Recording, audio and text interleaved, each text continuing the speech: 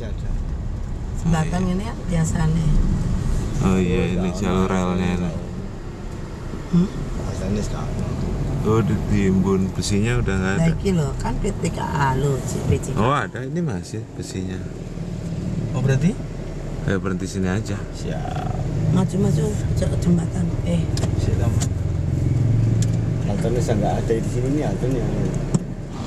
Ya inilah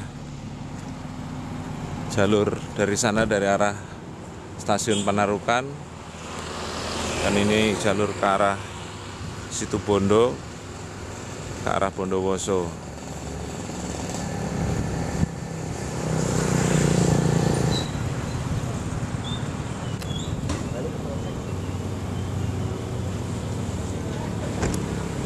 Oh, Panarukan ya sini. Ikuti aja, berarti ya no.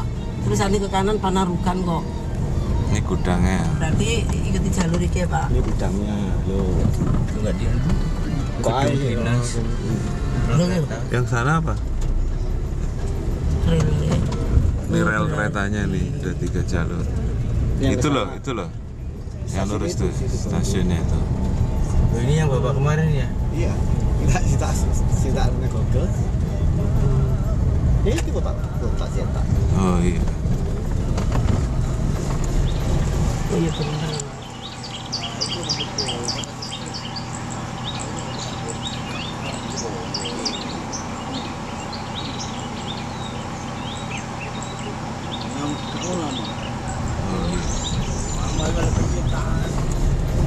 Oh iya bener mas, lewat anu tadi.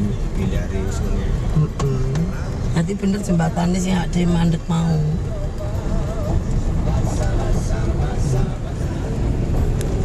Terus saya tanda. Modelnya sama ya. Modelnya. Kita sudah sampai di stasiun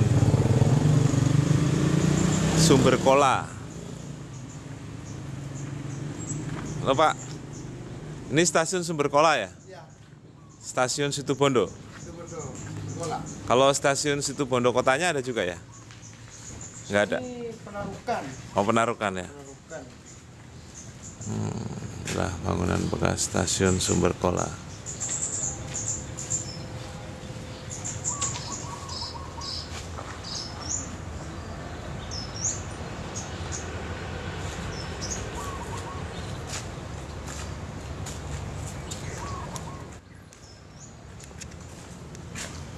Ini bangunannya masih relatif bagus, masih relatif terawat. Hanya ada beberapa bagian yang pecah.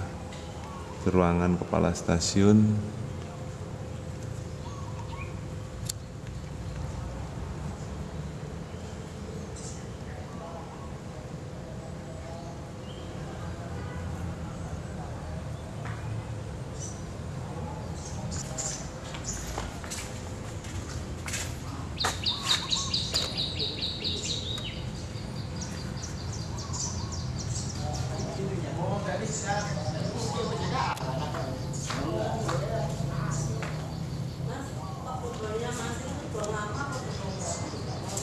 Ini ruangan kepala stasiun.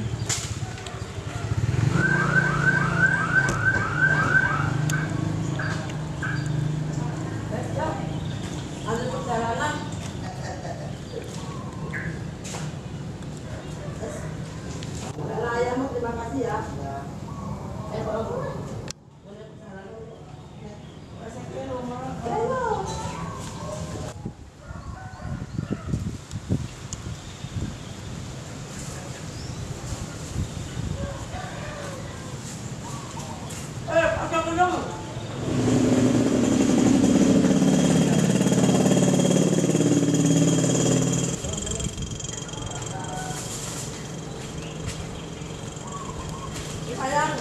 Gerbong apa? Udah?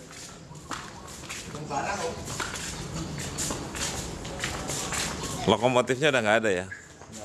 Gerbong. Itu lokomotif CC. Kita ke belakang untuk melihat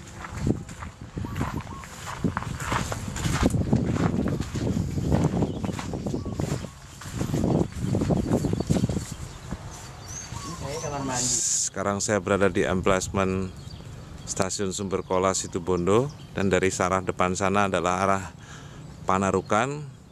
Itu gunung yang tadi kelihatan dari stasiun Panarukan. Dan ini ke kiri adalah ke arah Bondowoso. Dan itulah Stasiun Situbondo di Sumber Kolak.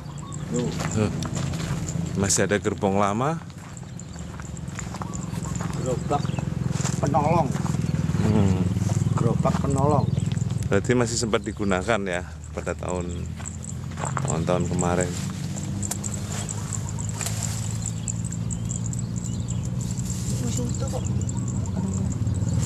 Ditetapkan sebagai cagar budaya. Boginya masih ada. SS yo.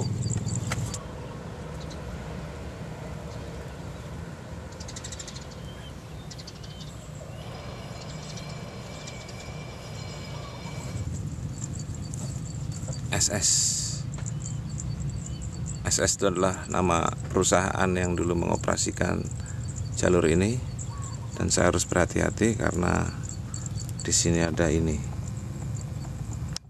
sarang lebah, dan jangan sampai dia marah.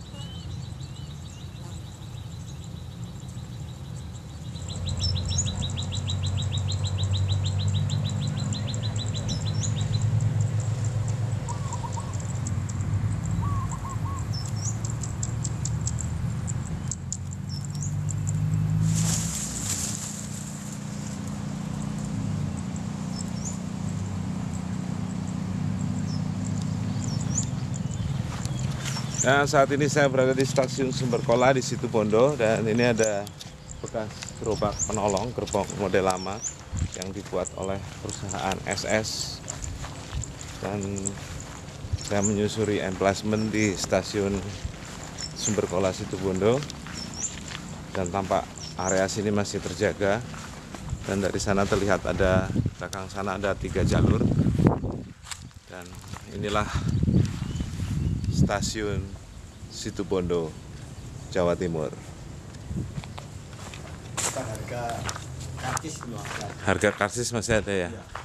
Karena ini ditutup baru kemarin-kemarin. Sekitar 12 tahun yang lalu. 1.500 kayak harga KRL dong.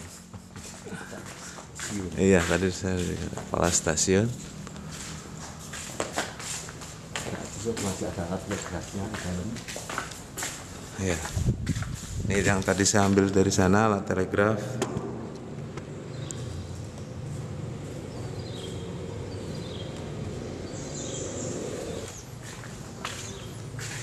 Mana harga-harganya? Oh, sini. Oh, ini loket. Loketnya itu ada peringatan tidak penumpang.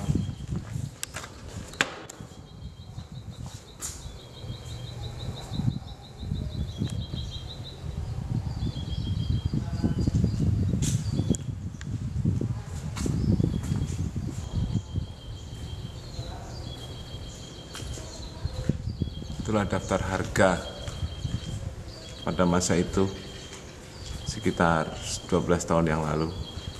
Stasiun ini masih beroperasi.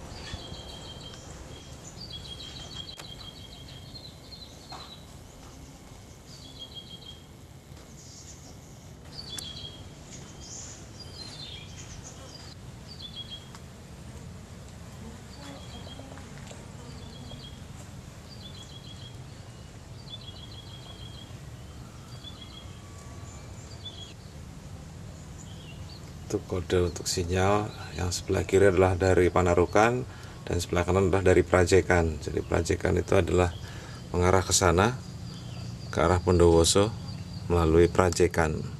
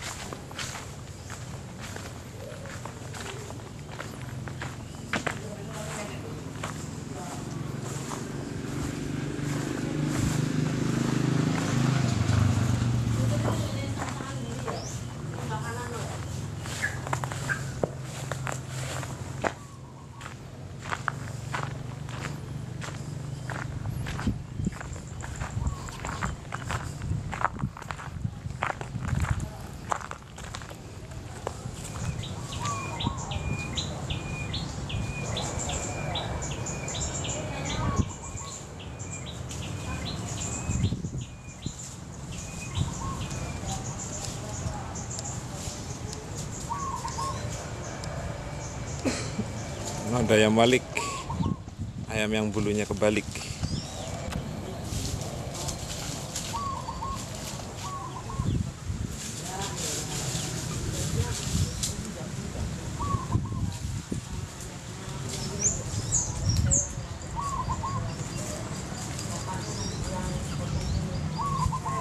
Wah, kita dikasih oleh-oleh mangga nih.